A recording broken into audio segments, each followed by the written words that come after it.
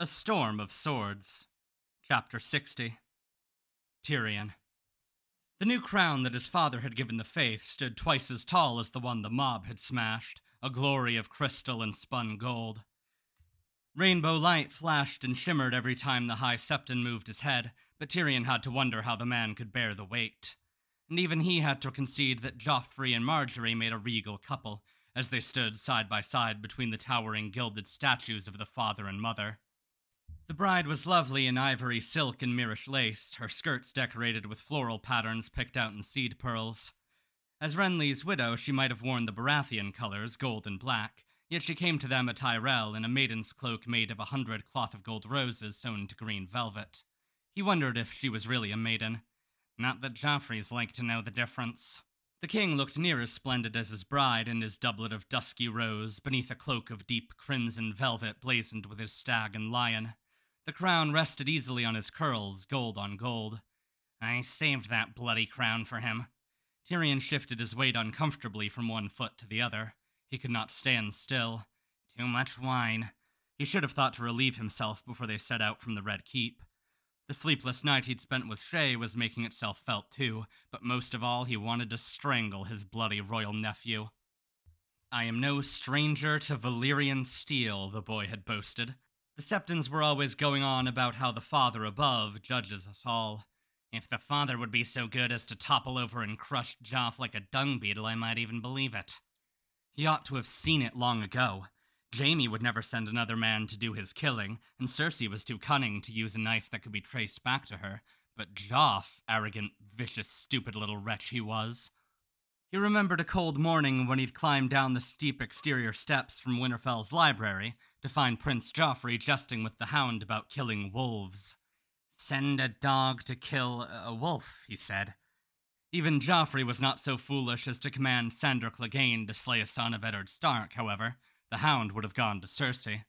Instead, the boy found his cat's paw among the unsavory lot of free riders, merchants, and camp followers who detached themselves to the king's party as they made their way north. Some poxy lackwit willing to risk his life for a prince's favor and a little coin. Tyrion wondered whose idea it had been to wait until Robert left Winterfell before opening Bran's throat. Joff's, most like. No doubt he thought it was the height of cunning. The prince's own dagger had a jeweled pommel and inlaid goldwork on the blade, Tyrion seemed to recall. At least Joff had not been stupid enough to use that. Instead, he went poking among his father's weapons. Robert Baratheon was a man of careless generosity and would have given his son any dagger he wanted, but Tyrion guessed that the boy had just taken it. Robert had come to Winterfell with a long tail of knights and retainers, a huge wheelhouse, and a baggage train. No doubt some diligent servant had made certain that the king's weapons went with him, in case he should desire any of them. The blade Joff chose was nice and plain. No goldwork, no jewels in the hilt, no silver inlay on the blade. King Robert never wore it, had likely forgotten he owned it, yet the Valyrian steel was deadly sharp. Sharp enough to slice through skin, flesh, and muscle in one quick stroke. I am no stranger to Valyrian steel. But he had been, hadn't he? Else he would never have been so foolish as to pick Littlefinger's knife. The why of it still eluded him. Simple cruelty, perhaps? His nephew had that in abundance. It was all Tyrion could do not to retch up all the wine he'd drunk, piss in his breeches, or both. He squirmed uncomfortably. He ought to have held his tongue at breakfast. The boy knows I know now. My big mouth will be the death of me, I swear it. The 7 vows were made, the 7 blessings invoked, and the 7 promises exchanged. When the wedding song had been sung and the challenge had gone unanswered, it was time for the exchange of cloaks. Tyrion shifted his weight from one stunted leg to the other, trying to see between his father and his uncle Kevin. If the gods are just, Joff will make a hash of this. He made certain not to look at Sansa, lest his bitterness show in his eyes. You might have knelt, damn you. Would it have been so bloody hard to bend those stiff, stark knees of yours and let me keep a little dignity? Mace Tyrell removed his daughter's maiden cloak tenderly, while Joffrey accepted the folded bride's cloak from his brother Tommen and shook it out with flourish. The boy king was as tall at 13 as his bride was at 16. He would not require a fool's back to climb upon.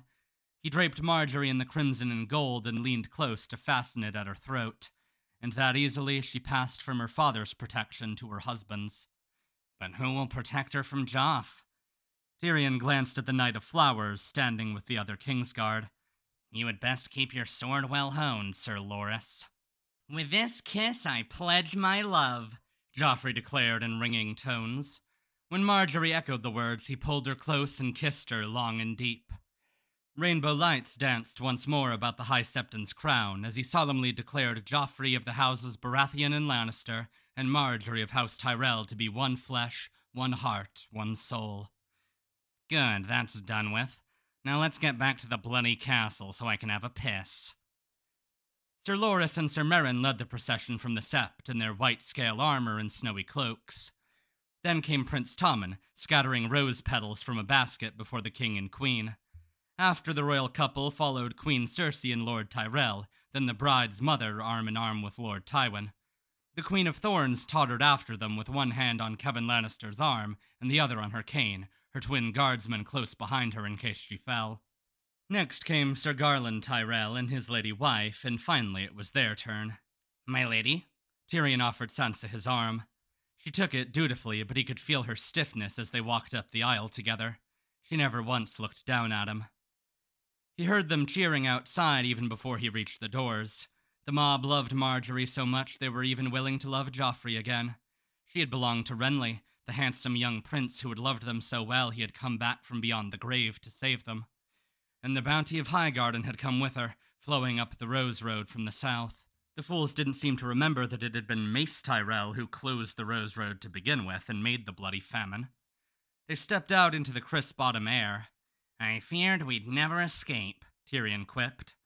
Sansa had no choice but to look at him then.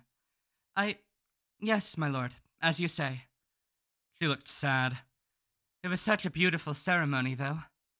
As ours was not. It was long, I'll say that much. I need to return to the castle for a good piss. Tyrion rubbed the stump of his nose.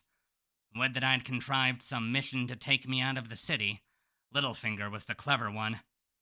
Joffrey and Margaery stood surrounded by Kingsguard atop the steps that fronted on the broad marble plaza. Sir Adam and his gold cloaks held back the crowd, while the statue of King Baelor the Blessed gazed down on them benevolently. Tyrion had no choice but to queue up with the rest to offer congratulations. He kissed Margaery's fingers and wished her every happiness. Thankfully, there were others behind them waiting their turn, so they did not need to linger long. Their litter had been sitting in the sun, and it was very warm inside the curtains. As they lurched into motion, Tyrion reclined on an elbow while Sansa sat staring at her hands.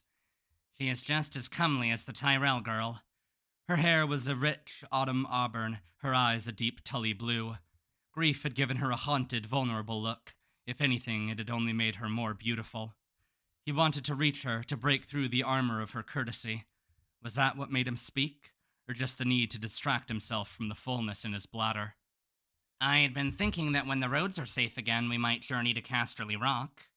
Far from Joffrey and my sister. The more he thought about what Joff had done to lives of 4 kings, the more it troubled him. There was a message there, oh yes. It would please me to show you the Golden Gallery in the Lion's Mouth, and the Hall of Heroes where Jaime and I played as boys. You can hear thunder from below where the sea comes in. She raised her head slowly. He knew what she was seeing. The swollen, brutish brow, the raw stump of his nose, his crooked pink scar and mismatched eyes. Her own eyes were big and blue and empty. I shall go wherever my lord husband wishes. I had hoped it might please you, my lady. It will please me to please my lord. His mouth tightened. What a pathetic little man you are. Did you think babbling about the lion's mouth would make her smile? When have you ever made a woman smile but with gold? No, it was a foolish notion. Only a Lannister can love the rock. Yes, my lord, as you wish. Tyrion could hear the commons shouting out King Joffrey's name. In 3 years, that cruel boy will be a man, ruling in his own right, and every dwarf with half his wits will be a long way from King's Landing. Old Town, perhaps, or even the Free Cities. He had always had a yen to see the Titan of Braavos. Perhaps that would please Sansa. Gently he spoke of Braavos, and met a wall of sullen courtesy as icy and unyielding as the wall he had walked once in the north. It made him weary, then and now. They passed the rest of the journey in silence. After a while, Tyrion found himself hoping that Sansa would say something, anything, the merest word, but she never spoke. When the litter halted in the castle yard, he let one of the grooms help her down. "We will be expected at the feast an hour hence, my lady. I will join you shortly." He walked off, stiff-legged. Across the yard, he could hear Marjorie's breathless laugh as Joffrey swept her from the saddle. "The boy will be as tall and strong as Jaime one day," he thought, "and I'll still be a dwarf beneath his feet. And one day he's like to make me even shorter." He found a privy and sighed gratefully as he relieved himself of the morning's wine. There were times when a piss felt near as good as a woman, and this was one. He wished he could relieve himself of his doubts and guilts half as easily. Podrick Payne was waiting outside his chambers. "I laid out your new doublet, not here, on your bed, in the bedchamber." "Yes, that's where we keep the bed." Sansa would be in there, dressing for the feast. Shay as well. "Wine, Pod." Tyrion drank it in his window seat, brooding over the chaos of the kitchens below. The sun had not yet touched the top of the castle wall, but he could smell breads baking and meats roasting. The guests would soon be pouring into the throne room full of anticipation. This would be an evening of song and splendor, designed not only to unite Highgarden and Casterly Rock, but to trumpet their power and wealth as a lesson to any who might still think to oppose Joffrey's rule. But who would be mad enough to contest Joffrey's rule now, after what had befallen Stannis Baratheon and Robb Stark? There was still fighting in the Riverlands, but everywhere the coils were tightening. Sir Gregor Clegane had crossed the Trident and seized the Ruby Ford, then captured Harrenhal almost effortlessly. Seaguard had yielded to Blackwalder Frey, Lord Randall Tarley held Maidenpool, Duskendale, and the King's Road. In the west, Sir Davin Lannister had linked up with Sir Forley Prester at the Golden Tooth for a march on River Run. Sir Ryman Frey was leading 2,000 spears down from the twins to join them. And Paxter Redwine claimed his fleet would soon set sail from the Arbor to begin the long voyage around Dorne and through the Stepstones. Stannis' Lyseni pirates would be outnumbered 10-1. The struggle that the Maesters were calling the War of the Five Kings was all but at an end. Mace Tyrell had been heard complaining that Lord Tywin had left no victories for him. "My lord?" Pod was at his side. "Will you be changing? I laid out the doublet on your bed for the feast." "Feast?" said Tyrion sourly. "What feast?" "The wedding feast." Pod missed the sarcasm, of course. King Joffrey and Lady Marjorie. Queen Marjorie, I mean. Tyrion resolved to get very, very drunk tonight. "Very well, young Podrick. Let us go make me festive." Shay was helping Sansa with her hair when they entered the bedchamber. Joy and grief, he thought when he beheld them there together. Laughter and tears. Sansa wore a gown of silvery satin trimmed in vair with dagged sleeves that almost touched the floor, lined in soft purple felt. Shay had arranged her hair artfully in a delicate silver net winking with dark purple gemstones. Tyrion had never seen her look more lovely, yet she wore sorrow on those long satin sleeves. "Lady Sansa," he told her, "you shall be the most beautiful woman in the hall tonight." "My lord is too kind." "My lady," said Shay wistfully, "couldn't I come serve at table? I so want to see the pigeons fly out of the pie." Sansa looked at her uncertainly. "The queen has chosen all the servers." "And the hall will be too crowded." Tyrion had to bite back his annoyance. "There will be musicians strolling all through the castle, though, and tables in the outer ward with food and drink for all." He inspected his new doublet, crimson velvet with padded shoulders and puffed sleeves, slashed to show the black satin underlining. "A handsome garment. All it wants is a handsome man to wear it. Come, Pod, help me into this." He had another cup of wine as he dressed, then took his wife by the arm and escorted her from the kitchen keep to join the river of silk, satin, and velvet flowing toward the throne room. Some guests had gone inside to find their place on the benches. Others were milling in front of the doors, enjoying the unseasonable warmth of the afternoon. Tyrion led Sansa around the yard to perform the necessary courtesies. She is good at this, he thought, as he watched her tell Lord Giles that his cough was sounding better, compliment Eleanor Tyrell in her gown, and question Jalabar Zoe about wedding customs in the Summer Isles. His cousin Sir Lancel had been brought down by Sir Kevin, the first time he'd left his sickbed since the battle. "He looks ghastly." Lancel's hair had turned white and brittle, and he was as thin as a stick. Without his father beside him holding him up, he would surely have collapsed. Yet when Sansa praised his valor and said how good it was to see him getting strong again, both Lancel and Sir Kevin beamed. She would have made Joffrey a good queen and a better wife if he'd had the sense to love her. He wondered if his nephew was capable of loving anyone. You do look quite exquisite, child, Lady Olenna Tyrell told Sansa when she tottered up to them in a cloth of gold gown that must have weighed more than she did. The wind has been at your hair, though. The little old woman reached up and fussed at the loose strands, tucking them back into place and straightening Sansa's hairnet. I was very sorry to hear about your losses, she said as she tugged and fiddled. Your brother was a terrible traitor, I know, but if we start killing men at weddings, they'll be even more frightened of marriage than they are presently. There, that's better. Lady Olenna smiled. I'm pleased to say I shall be leaving for Highgarden the day after next. I have had quite enough of this smelly city, thank you. Perhaps you would like to accompany me for a little visit whilst the men are off having their war? I shall miss my Marjorie so dreadfully, and all her lovely ladies. Your company would be such sweet solace. You are too kind, my lady, Sansa said, but my place is with my lord husband. Lady Olenna gave Tyrion a wrinkled, toothless smile. Oh, forgive a silly old woman, my lord. I did not mean to steal your lovely wife. I assumed you would be off leading a Lannister host against some wicked foe. A host of dragons and stags. The Master of Coin must remain at court to see that all the armies are paid for. To be sure. Dragons and stags, that's very clever. And dwarfs' pennies as well. I have heard of these dwarfs' pennies. No doubt collecting those is such a dreadful chore. I leave the collecting to others, my lady. Oh, do you? I would have thought you might want to tend to it yourself.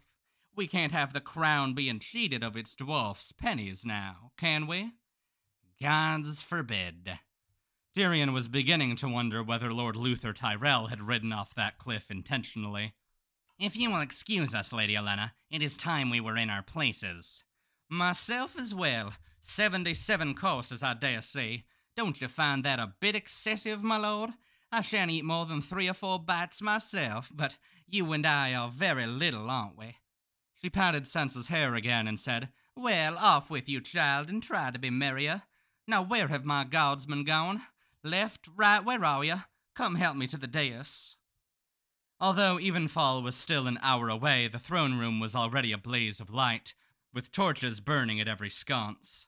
The guests stood along the tables as heralds called out the names and titles of the lords and ladies making their entrance. Pages in the royal livery escorted them down the broad central aisle. The gallery above was packed with musicians, drummers and pipers and fiddlers, strings and horns and skins. Tyrion clutched Sansa's arm and made the walk with a heavy, waddling stride.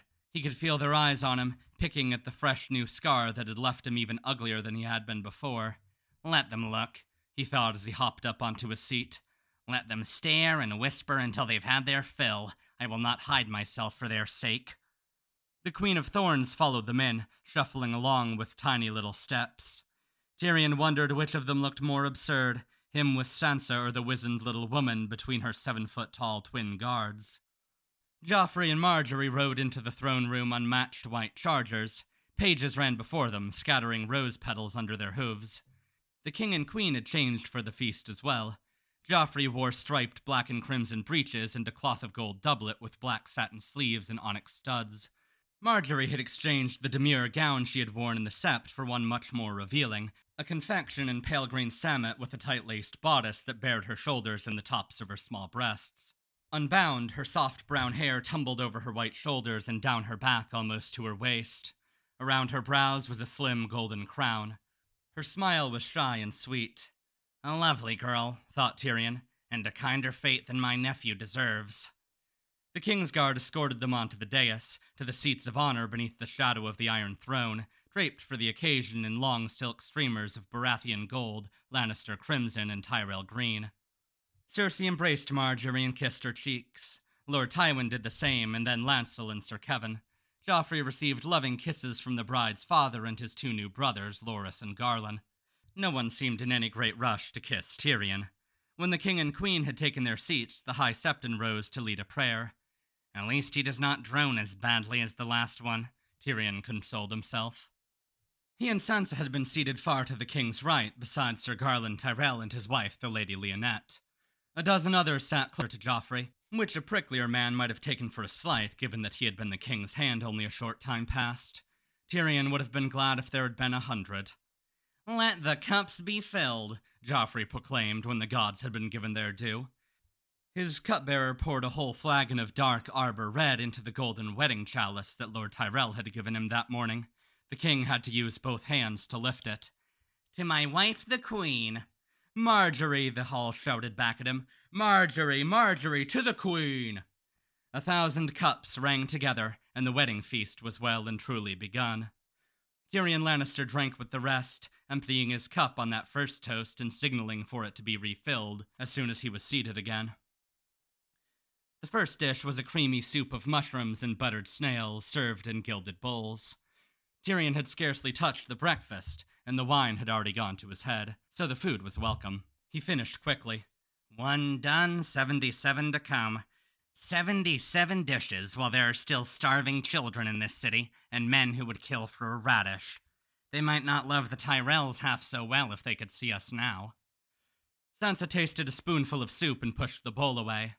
"Not to your liking, my lady?" Tyrion asked. "There's to be so much, my lord. I have a little tummy." She fiddled nervously with her hair and looked down the table to where Joffrey sat with his Tyrell queen. "Does she wish it were her in Marjorie's place?" Tyrion frowned. "Even a child should have better sense." He turned away, wanting distraction, but everywhere he looked were women, fine, fair, beautiful, happy women who belonged to other men. Marjorie, of course, smiling sweetly as she and Joffrey shared a drink from the great 7-sided wedding chalice. Her mother, Lady Allery, silver-haired and handsome, still proud beside Mace Tyrell. The Queen's 3 young cousins, bright as birds. Lord Merryweather's dark-haired, Myrish wife with her big black sultry eyes. Ilaria Sand among the Dornishmen. Cersei had placed them at their own table just below the dais in a place of high honor, but as far from the Tyrells as the width of the hall would allow, laughing at something the Red Viper had told her. And there was one woman, sitting almost at the foot of the third table on the left, the wife of one of the Fossaways, he thought, and heavy with his child. Her delicate beauty was in no way diminished by her belly, nor was her pleasure in the food and frolics. Tyrion watched as her husband fed her morsels off his plate. They drank from the same cup and would kiss often and unpredictably. Whenever they did, his hand would gently rest upon her stomach, a tender and protective gesture. He wondered what Sansa would do if he leaned over and kissed her right now. Flinch away, most likely. Or be brave and suffer through it, as was her duty. She is nothing if not dutiful, this wife of mine. If he told her that he wished to have her maidenhead tonight, she would suffer that dutifully as well, and weep no more than she had to. He called for more wine. By the time he got it, the second course was being served, a pastry coffin filled with pork, pine nuts, and eggs. Sansa ate no more than a bite of hers as the heralds were summoning the first of the 7 singers. Grey-bearded Hamish the Harper announced that he would perform, "For the ears of gods and men, a song never heard before in all the 7 kingdoms." He called it Lord Renly's Ride. His fingers moved across the strings of the high harp, filling the throne room with sweet sound. "From his throne of bones, the Lord of Death looked down on the murdered lord," Hamish began, and went on to tell how Renly, repenting his attempt to usurp his nephew's crown, had defied the Lord of Death himself, and crossed back to the land of the living to defend the realm against his brother. "And for this, poor Simon wound up in a bowl of brown," Tyrion mused. Queen Marjorie was teary-eyed by the end, when the shade of brave Lord Renly flew to Highgarden to steal one last look at his true love's face. "Renly Baratheon never repented of anything in his life," the imp told Sansa. "But if I'm any judge, Hamish just won himself a gilded lute." The harper also gave them several more familiar songs. A Rose of Gold was for the Tyrells, no doubt, as the Reins of Castamere was meant to flatter his father.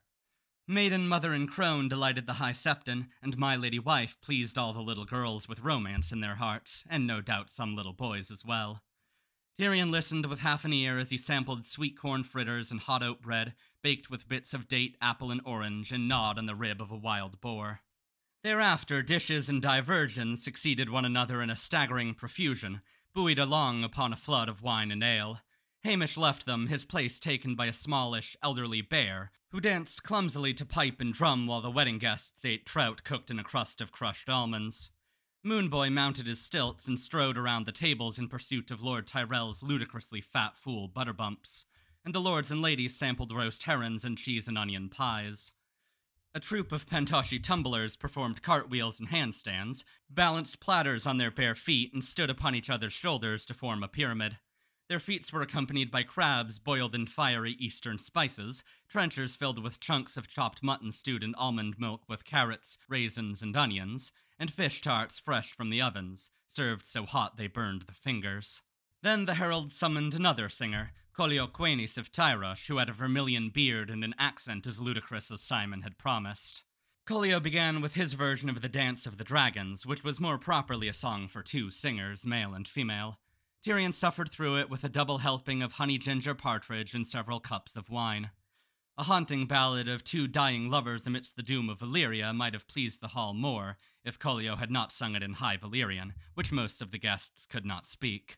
But Bessa the barmaid won them back with its ribald lyrics. Peacocks were served in their plumage, roasted whole and stuffed with dates, while Collio summoned a drummer, bowed low before Lord Tywin, and launched into the reigns of Castamere. If I have to hear 7 versions of that, I may go down to Flea Bottom and apologize to the stew. Tyrion turned to his wife. So, which did you prefer? Sansa blinked at him. My lord? The singers, which did you prefer? I'm sorry, my lord, I was not listening. She was not eating either. Sansa is aught amiss? He spoke without thinking and instantly felt the fool. All her kin are slaughtered and she's wed to me. I wonder what's amiss. No, my lord. She looked away from him and feigned an unconvincing interest in Moonboy pelting Sir Dantas with dates. 4 master pyromancers conjured up beasts of living flame to tear at each other with fiery claws, whilst the serving men ladled out bowls of blandisserie, a mixture of beef broth and boiled wine sweetened with honey and dotted with blanched almonds and chunks of capon. Then came some strolling pipers and clever dogs and sword swallowers, with buttered peas, chopped nuts, and slivers of swan poached in a sauce of saffron and peaches. Not swan again, Tyrion muttered, remembering his supper with his sister on the eve of battle.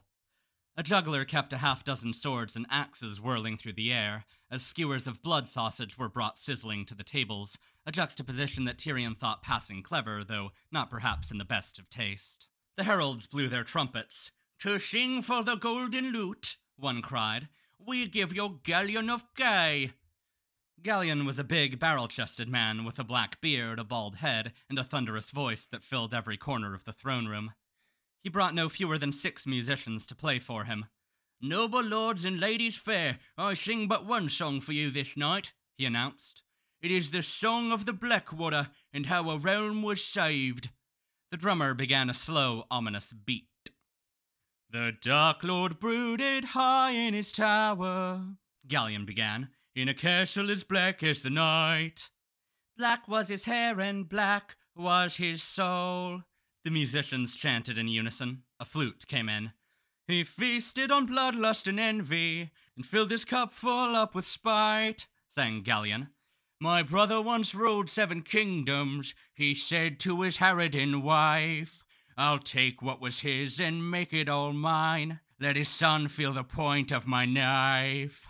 A brave young boy with hair of gold, his players chanted as a wood harp and a fiddle began to play. If I am ever hanged again, the first thing I'll do is hang all the singers, said Tyrion too loudly.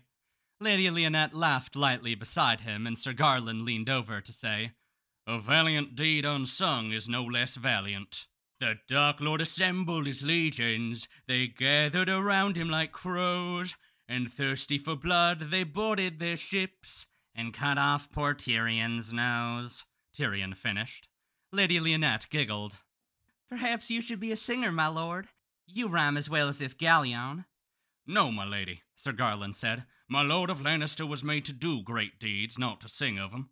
But for his chain and his wildfire, the foe would have been across the river, and if Tyrion's wildlings had not slain most of Lord Stannis' scouts, we would never have been able to take him unawares." His words made Tyrion feel absurdly grateful, and helped to mollify him as Gallion sang endless verses about the valor of the boy king and his mother, the Golden Queen. "She never did that," Sansa blurted out suddenly. "Believe anything you hear in a song, my lady." Tyrion summoned a serving man to refill their wine cups. Soon it was full night outside the tall windows, and still Gallion sang on. His song had 77 verses, though it seemed more like 1,000. One for every guest in the hall. Tyrion drank his way through the last 20 or so to help resist the urge to stuff mushrooms in his ears. By the time the singer had taken his bows, some of the guests were drunk enough to begin providing unintentional entertainments of their own. Grand Maester Pycelle fell asleep, while dancers from the Summer Isles swirled and spun in robes made of bright feathers and smoky silk. Roundels of elk stuffed with ripe blue cheese were being brought out when one of Lord Rowan's knights stabbed a Dornishman. The gold cloaks dragged them both away, one to a cell to rot and the other to get sewn up by Maester Balabar. Tyrion was toying with a leech of brawn spiced with cinnamon, cloves, sugar, and almond milk, when King Joffrey lurched suddenly to his feet. "Bring on my royal jousters," he shouted in a voice thick with wine, clapping his hands together. "My nephew is drunker than I am," Tyrion thought as the gold cloaks opened the great doors at the end of the hall. From where he sat, he could only see the tops of 2 striped lances as a pair of riders entered side by side. A wave of laughter followed them down the center aisle toward the king. They must be riding ponies, he concluded, until they came into full view. The jousters were a pair of dwarfs. One was mounted on an ugly gray dog, long of leg and heavy of jaw. The other rode an immense spotted sow. Painted wooden armor clattered and clacked as the little knights bounced up and down in their saddles. Their shields were bigger than they were, and they wrestled manfully with their lances as they clumped along, swaying this way and that and eliciting gusts of mirth. One knight was all in gold, with a black stag painted on his shield. The other wore gray and white and bore a wolf device. Their mounts were barded likewise. Tyrion glanced along the dais at all the laughing faces. Joffrey was red and breathless. Tommen was hooting and hopping up and down in his seat. Cersei was chuckling politely, and even Lord Tywin looked mildly amused. Of all those at the high table, only Sansa Stark was not smiling. He could have loved her for that, but if truth be told, the Stark girl's eyes were far away, as if she had not even seen the ludicrous riders loping toward her. "The dwarfs are not to blame," Tyrion decided. "When they are done, I shall compliment them and give them a fat purse of silver. And come the morrow, I will find whoever planned this little diversion and arrange for a different sort of thanks." When the dwarfs reined up beneath the dais to salute the king, the wolf knight dropped his shield.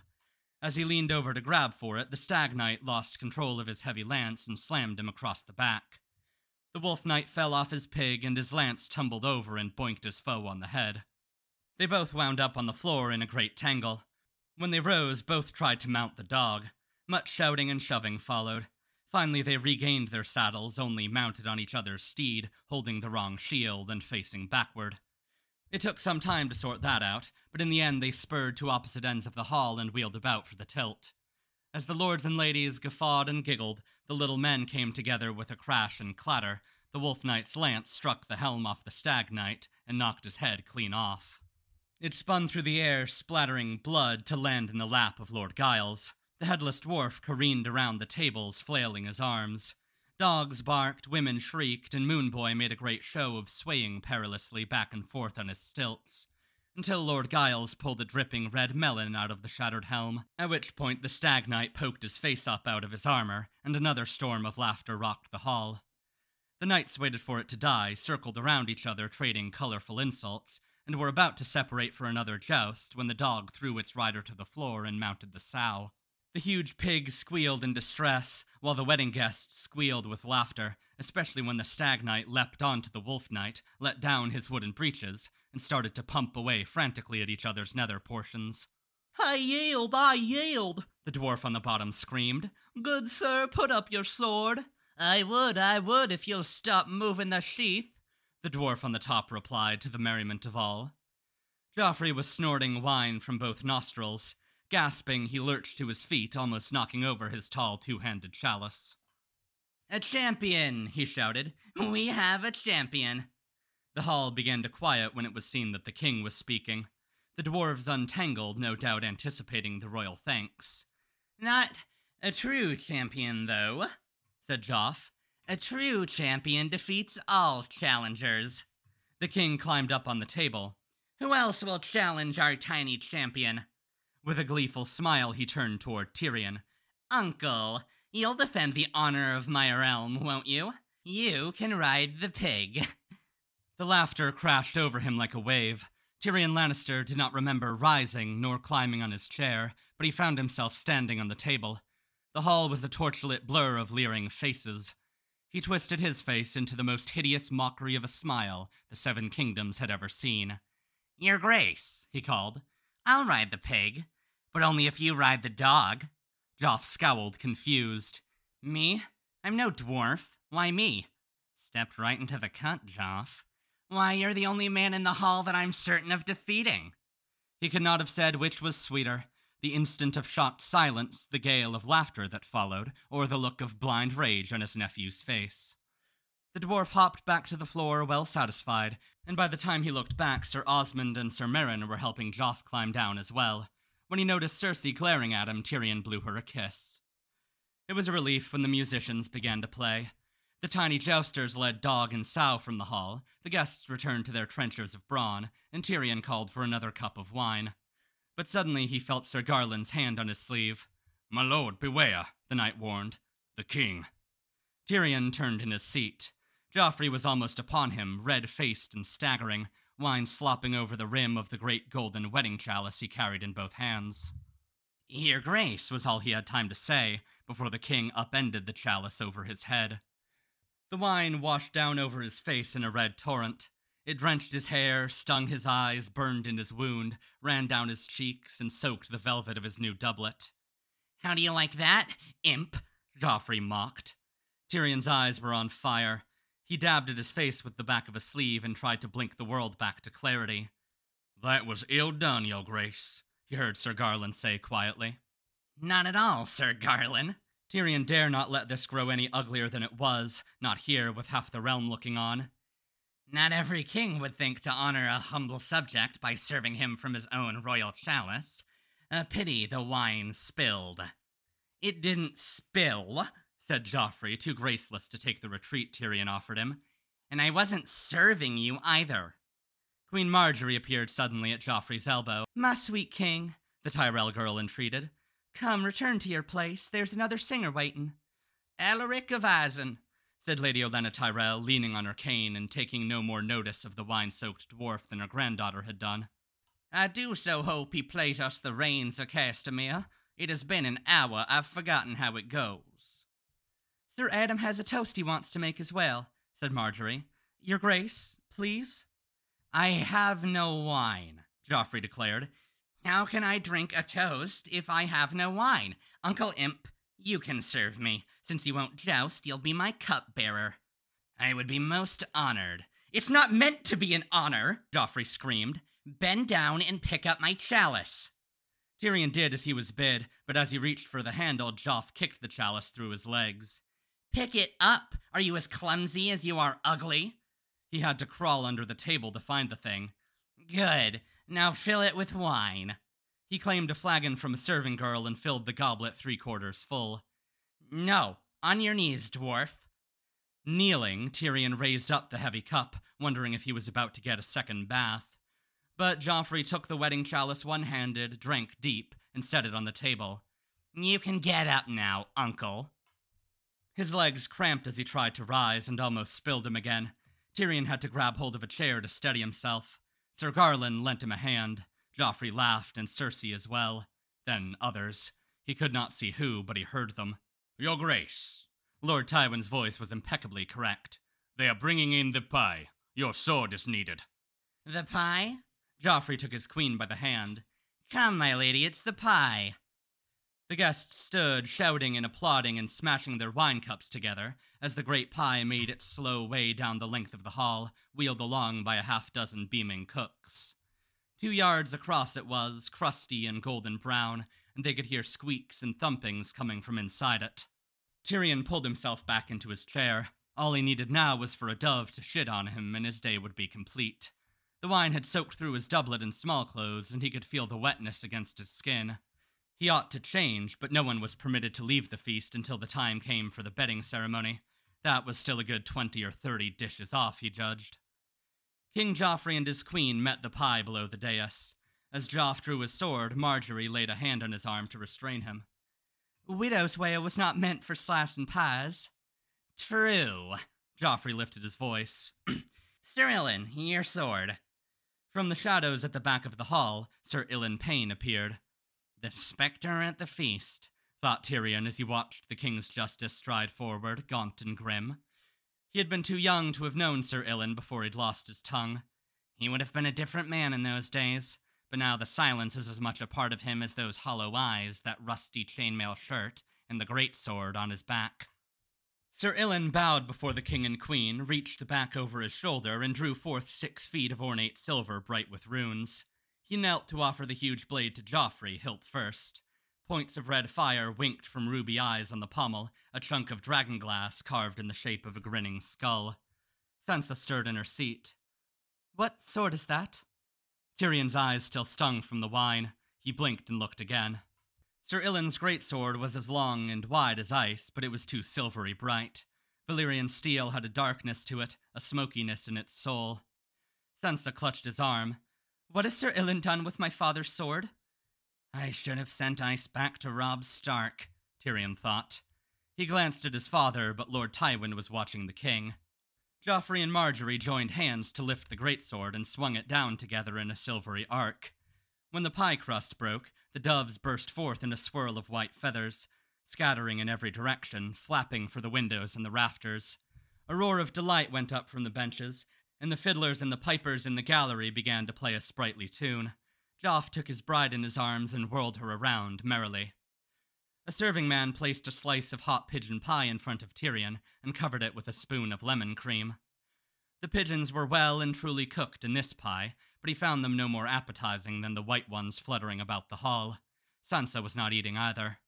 "You're deathly pale, my lady," Tyrion said. "You need a breath of cool air, and I need a fresh doublet." He stood and offered her his hand. "Come." But before they could make their retreat, Joffrey was back. "Uncle, where are you going? You're my cupbearer, remember?" "I need to change into fresh garb, your grace. May I have your leave?" "No, I like the look of you this way. Serve me my wine." The king's chalice was on the table where he'd left it. Tyrion had to climb back onto his chair to reach it. Joff yanked it from his hands and drank long and deep, his throat working as the wine ran purple down his chin. "Lord," Marjorie said, "we should return to our places. Lord Buckler wants to toast us." "My uncle hasn't eaten his pigeon pie." Holding the chalice one-handed, Joff jammed his other into Tyrion's pie. "It's ill luck not to eat the pie," he scolded as he filled his mouth with hot spiced pigeon. "See? It's good." Spitting out flakes of crust, he coughed and helped himself to another fistful. "Dry, though. Needs washing down." Joff took a swallow of wine and coughed again, more violently. "I want to see you ride that pig, Uncle. I want..." His words broke up in a fit of coughing. Marjorie looked at him with concern. "Your grace?" "It's the pie. Pie." Joff took another drink, or tried to, but all the wine came spewing back out when another spat of coughing doubled him over. His face was turning red. I can't. The chalice slipped from his hand, and dark red wine went running across the dais. "He's choking," Queen Marjorie gasped. Her grandmother moved to her side. "Help the poor boy," the Queen of Thorns screeched in a voice 10 times her size. "Dolts, will you all stand about gaping? Help your king." Sir Garland shoved Tyrion aside and began to pound Joffrey on the back. Sir Osmond Kettleblack ripped open the king's collar. A fearful, high, thin sound emerged from the boy's throat, the sound of a man trying to suck a river through a reed. Then it stopped, and that was more terrible still. "Turn him over!" Mace Tyrell bellowed at everyone and no one. "Turn him over, shake him by his heels." A different voice was calling, "Water, give him some water." The High Septon began to pray loudly. Grand Maester Pycelle shouted for someone to help him back to his chambers to fetch his potions. Joffrey began to claw at his throat, his nails tearing bloody gouges in the flesh. Beneath the skin, the muscles stood out hard as stone. Prince Tommen was screaming and crying. He is going to die, Tyrion realized. He felt curiously calm, though pandemonium raged all about him. They were pounding Joff on the back again, but his face was only growing darker. Dogs were barking, children were wailing, men were shouting useless advice at each other. Half the wedding guests were on their feet, some shoving at each other for a better view, others rushing for the doors in their haste to get away. Sir Meryn pried the king's mouth open to jam a spoon down his throat. As he did, the boy's eyes met Tyrion's. He has Jaime's eyes. Only he had never seen Jaime look so scared. The boy's only 13. Joffrey was making a dry, clacking noise trying to speak. His eyes bulged white with terror, and he lifted a hand, reaching for his uncle, or pointing. Is he begging my forgiveness, or does he think I can save him? No! Cersei wailed. Father, help him! Someone help him! My son! My son! Tyrion found himself thinking of Robb Stark. My own wedding is looking much better in hindsight. He looked to see how Sansa was taking this, but there was so much confusion in the hall that he could not find her. But his eyes fell on the wedding chalice, forgotten on the floor. He went and scooped it up. There was still a half-inch of deep purple wine in the bottom of it. Tyrion considered it a moment, then poured it on the floor. Margaery Tyrell was weeping in her grandmother's arms as the old lady said, "Be brave, be brave." Most of the musicians had fled, but one last flutist in the gallery was blowing a dirge. In the rear of the throne room, scuffling had broken out around the doors, and the guests were trampling on each other. Sir Adam's Goldcloaks moved in to restore order. Guests were rushing headlong out into the night, some weeping, some stumbling and retching, others white with fear. It occurred to Tyrion, belatedly, that it might be wise to leave himself. When he heard Cersei's scream, he knew that it was over. I should leave now. Instead, he waddled toward her. His sister sat in a puddle of wine, cradling her son's body. Her gown was torn and stained, her face white as chalk. A thin black dog crept up beside her, sniffing at Joffrey's corpse. The boy is gone, Cersei, Lord Tywin said. He put his gloved hand on his daughter's shoulder as one of his guardsmen shooed away the dog. Unhand him now. Let him go. She did not hear. It took 2 Kingsguard to pry loose her fingers, so the body of King Joffrey Baratheon could slide limp and lifeless to the floor. The High Septon knelt beside him. Father above, judge our good King Joffrey justly, he intoned, beginning the prayer for the dead. Margaery Tyrell began to sob, and Tyrion heard her mother, Lady Allery, saying, He choked, sweetling. He choked on the pie. It was not to do with you. He choked. We all saw. He did not choke. Cersei's voice was sharp as Sir Ilyn's sword.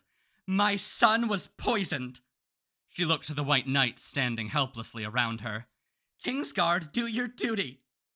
My lady, said Sir Loras Tyrell, uncertain. Arrest my brother, she commanded him. He did this, the dwarf, him and his little wife. They killed my son.